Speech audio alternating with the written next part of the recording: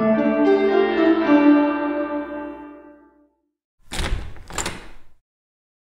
you guys, and so today is episode 4 of Is Lit, talking about young adult literature here on Glitz and Grammar. Again, I'm Casey. You can follow me on Twitter at Ms. Jones Does ELA. You can also check out my portfolio website at www.msjonesdoesela.weebly.com, and I'll have that listed in the little information section underneath. But today I want to talk to you about a book that I read called Wolf Hollow by Lauren Wolk. It is a historical fiction novel that takes place during World War II, but on the home front. But the war doesn't have like a whole ton of significance, seemingly, unless you read really closely. But it focuses on 12-year-old Annabelle, who is going through her regular everyday life, going to school.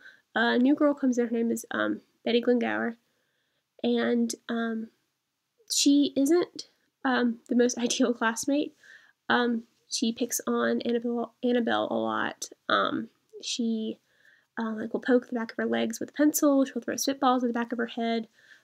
Just bullies her a lot, and tells if she tells anybody, if Annabelle tells anyone, that it'll just get worse. And so Annabelle's kind of in problems about that. But then later on in the book, Betty goes missing, and people suspect that it is this veteran from World War I that lives in the town of Wolf Hollow, whose name is Toby, because he tends not to stay in one place. He wanders around the town a lot. He's quiet, very reserved, has that air of mystery about him. And so because people don't know a whole ton about him, they suspect that he's probably up to no good.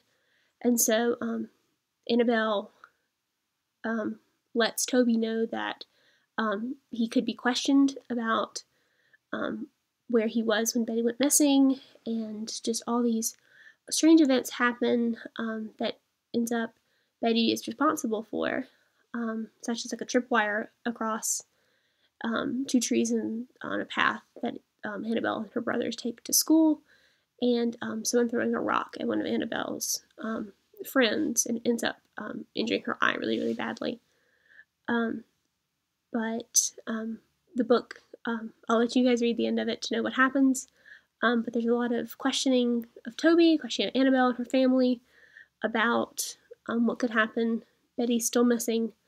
You'll have to read the end of it to find out what happens, if they ever find Betty, and all that happens. But it's a really, really good book. I really recommend it. It's good for middle schoolers, so it's written from the point of view of a 12-year-old, so it's right in their age range. The vocabulary is really simple, is what a 12-year-old would say. It's a really, really good book. I really would recommend it. In thinking of our overarching theme of conflict, as I mentioned kind of in my little summary blurb, there is conflict, especially between Annabelle and Betty. And this can kind of lead into conversations about bullying, but you can kind of see the conflict between Annabelle and Betty throughout. Like I said, Betty, it's the little picking things at Annabelle during class, like the poking her with the pencil or throwing stuff at her during class, but then it becomes bigger because that tripwire that I said ends up hitting Annabelle's brother in the head and ends up cutting him pretty bad because it's a sharp wire. And so it just leads to a bunch of physical things, and like I said, it's Betty that ends up throwing the rock at Annabelle's friend Ruth, and ends up injuring her eye so bad they have to remove her eye.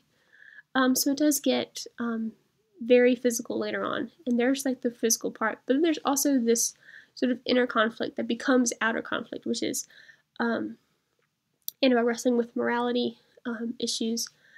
Is it okay for them to hide Toby because they believe that Toby hasn't done anything wrong in concerning Betty's disappearance?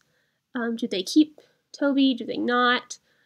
And then when they decide to keep Toby, it's kind of them against the rest of the town who do believe that Toby has something to do with what Betty had done. or Betty's disappearance, not what Betty had done. And so that concept of conflict between who's really right in the situation. Do they take him away because he's being questioned or he's been accused, or do they keep them because they believe that he hasn't done anything wrong?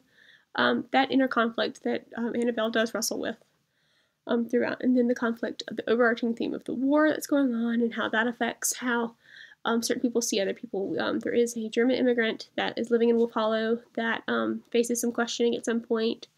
And then there's Toby, who's wrestling with his PTSD from his experience from World War I. So those are some of just a few examples of conflict that we've seen throughout. Like I said earlier, this book is really relatable for middle schoolers. It's written in their language, which I think is a really unique and really nice touch that the author, Lauren Wolk, has added into this book. There's a lot of things you can do as a teacher to get your kids more involved in the book. Like I said, there's obvious links to World War II, which you could use cross-curricularly. It's a mouthful. You're talking about World War II in your social studies class, or you have a social studies teacher that you're kind of teamed up with. You two could pair up what they're learning in that class with this book in an ELA class. I think that'd just be a really nice way for students to get both a more fictionalized viewpoint of what's going on in the home front versus the factual information that happened in the war in the 40s. And you can also compare and contrast typical World War II books with this one. There's, like I said, the war isn't mentioned a whole lot in the book versus like other World War II books or historical fiction books that are set during World War II, where the war is very heavy. It has a very heavy presence.